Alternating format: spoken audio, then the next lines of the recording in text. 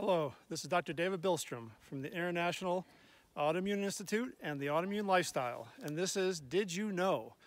And we're coming to you today from Harriman State Park, and you see the cow barn from 1922, 98 years, peaks in the distance. Lovely day. We're out snowshoeing.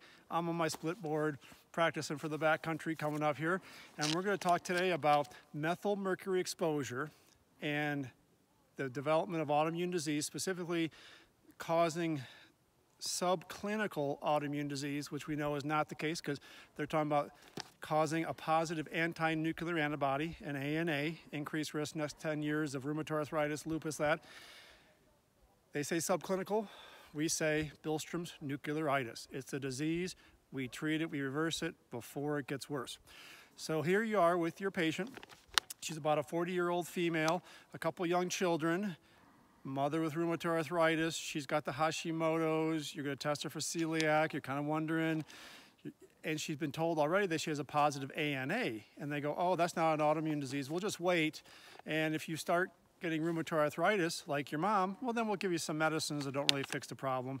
But you're good at educating her. You say, well, actually, ANA, autoimmune or anti-nuclear antibody, that is an autoimmune disease. You're attacking your nuclear material, you're attacking your DNA.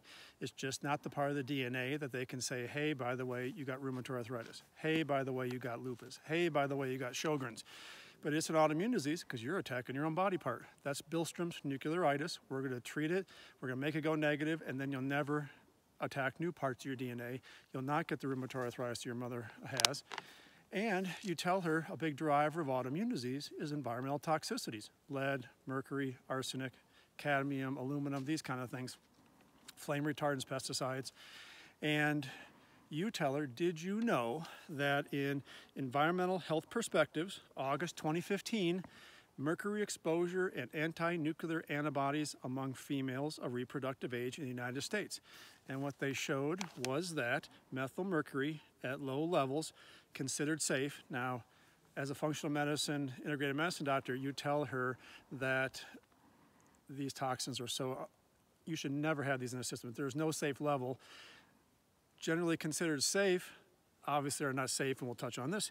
So it says, generally considered safe was associated with subclinical autoimmunity among reproductive age females, i.e. anti-nuclear antibody. It's not subclinical, that is a disease.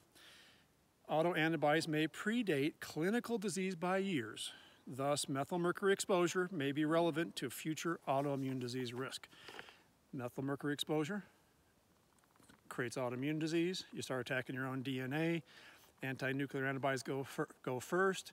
You want to identify that as an autoimmune disease and turn around before further future autoimmune disease like rheumatoid arthritis, lupus, ankylosing spondylitis, celiac, multiple sclerosis, psoriasis. Everyone is the same disease.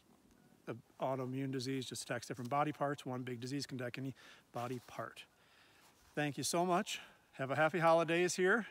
We'll talk soon. Bye now.